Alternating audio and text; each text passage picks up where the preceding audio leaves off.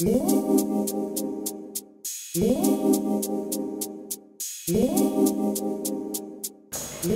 it's Carty, Steve Carty, photographer. Welcome. This is Carty in the Studio podcast, and today I'm answering your questions via FanBridge. I am asked tons of questions, so I figured video answers would be the fastest way. So, Steve, I love your work, your insights about the iPad and Apple products. I was curious to know, which software do you use for building your website? Congratulations and keep up the good work. Okay, software. I don't really use software specifically to make my website. It's all created custom by my coder. You can find him at Muhr, M-U-H-R, on Twitter. He designs these custom templates that after I give him the flats, which are the web visuals that I would like it to look like, he turns it into something that works. And he does this with, he's a software engineer, so he writes code manually. He uses Dreamweaver to check, and then it gets back-ended into WordPress. So I have WordPress as a data management system for my website. So hopefully that helps. Everything's done custom. Yeah, there's some nice templates out there for WordPress, but I don't know. I'd recommend finding a designer and finding a coder and getting someone to put something together for you that no one else has. My recommendations. Okay, rapport. Do I spend a lot of time getting to know the people that I'm taking portraits of before even busting out the camera? How do you make important connections to make the subject comfy and open up?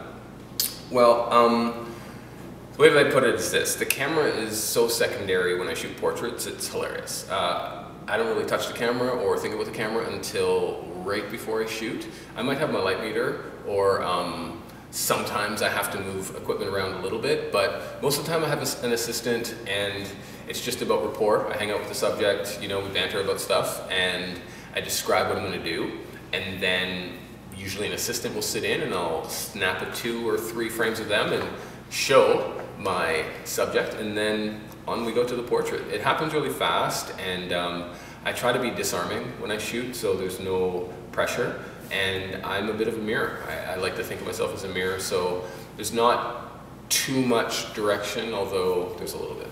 So it's all about rapport. The camera doesn't come out until later, and right before I shoot, that's when you see me sitting behind the camera. So, is a handheld light meter really still essential?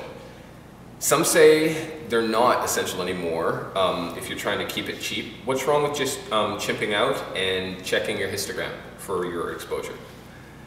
I use handheld light meter whenever possible, which is, it's almost always possible unless you're shooting live or weddings or event coverage and stuff like that. If you're doing anything deliberate, you need a light meter. It gives you the most accurate reading possible. You always aim the dome at camera, which is something that people are aiming it at the light, at the window, at their family, whatever. Like, you always have to aim the dome at the direction that the camera is pointing.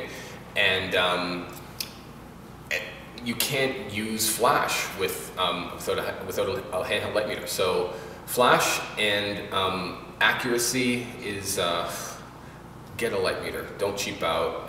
You look like you're cheaping out if you don't have a light meter. And you can't wing it, because if you've never used a light meter, you would likely have no idea what proper exposure actually even looks like. So get a meter and learn up. Okay. Okay, is there a tablet that I recommend or discourage for someone without any tablet experience? What I would say is a Bamboo from Wacom.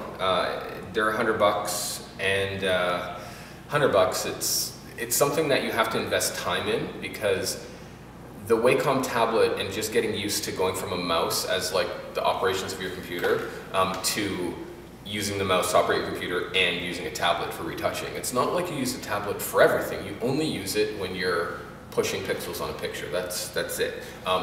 It takes about a week to 2 weeks to actually get a sense of what it's like to use, but once you get to that point, it's fine. You never look back. So it's a time investment, and once you get past the initial time it takes to learn the dexterity with controlling your computer with a pen, you'll never look back. It's amazing.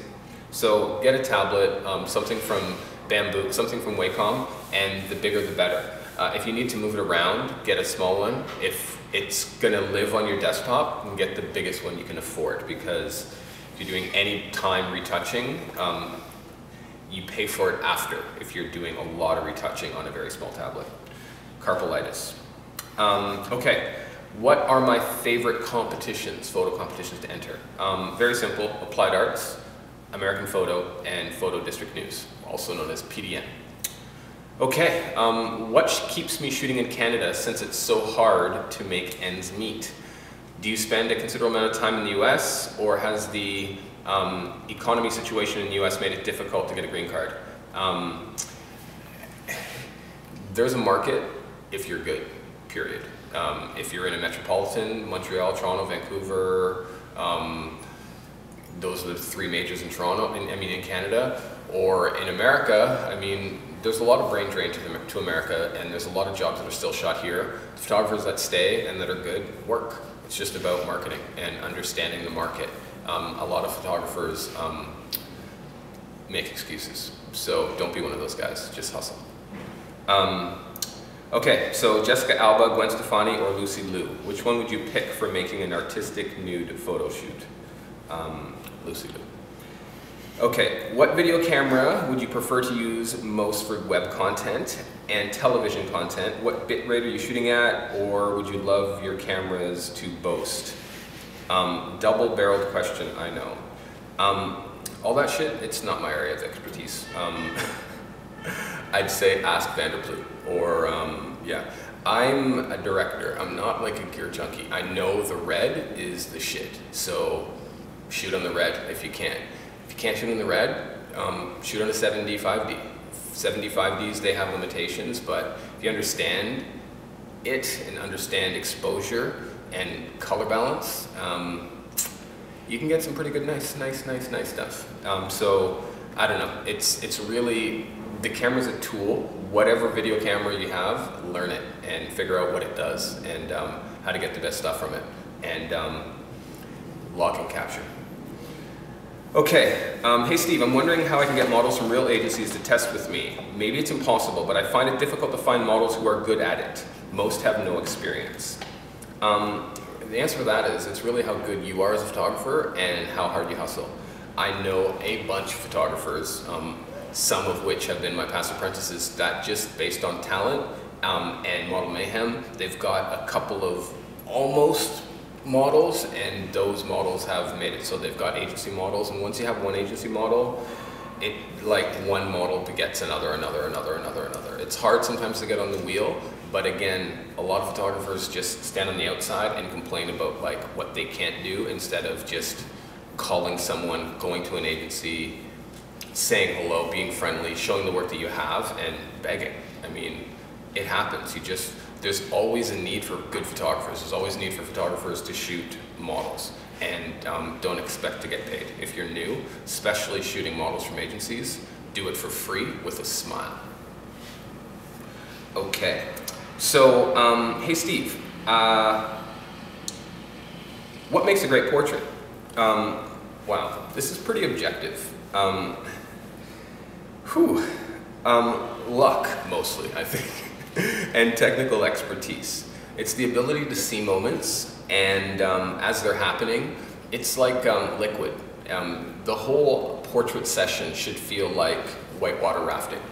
It's quite, and at the same time, you're shooting pictures along the way. You're traveling somewhere and enjoying it and shooting the whole time. A true master never sees themselves as great. A true master, portrait photographer, fashion photographer, they'll say they suck.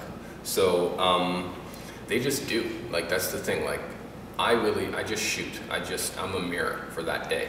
Over time, your style comes out if you're dedicated and you have due diligence when it comes to what you do. Yeah, there's really no formula for a great portrait. It doesn't exist, but there's millions of amazing portraits out there, and each one of them has their own unique quality. So it's not math. You can't break it down. So you just shoot. Were you shooting hot stuff from the beginning? How did you evolve and develop your style? I popped out of the womb with a Hasselblad and an attitude. Seriously, I've been developing my craft as a photographer since I was 19. Less seriously since I was 14. I've always shot portraits, I've always shot people pictures, and after a while, you get it. It clicks. For me, it happened somewhere around year 5 that I just understood what it was that I was trying to do, and I've been doing that ever since. Okay, so, and I also look at the masters. Look at the masters, like look backwards at what happened before you on the timeline of the history of photography, because it really helps sort of show you where the current contemporary photography is going. When does photoshopping an image of a person become an outright lie? We're all different shades. How can you make sure that you've got the right shade or tone? It's all about flattery as far as lighting and shooting people. It's also purely objective as far as how far people go with retouching and Photoshop. As far as skin tone, it's all about exposure. You need a handheld light meter. You can't wing it with your exposure or use the camera's reading, because the camera lies. The camera is usually off in exposure from 1/3 to a full stop under. And if you're aiming at something that's backlit, up to 2 or 3 stops under. So the camera lies. Using a handheld light meter helps you with all aspects of photography, including rendering skin tones, how they're supposed to render, which is accurate.